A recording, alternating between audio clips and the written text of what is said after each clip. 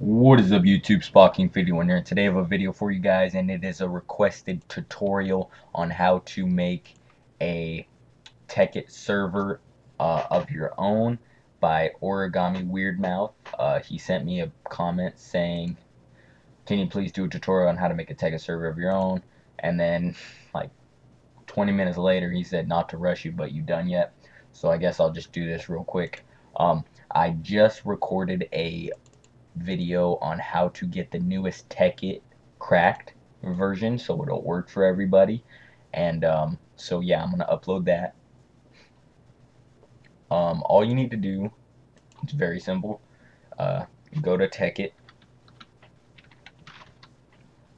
technicpack.net, go to either Technic or Tekkit, whichever server you want, and then download the Tekkit server 3.1.2, and then you're done. That's it. All you do is open up Tekkit server.zip and then run the Tekkit.jar.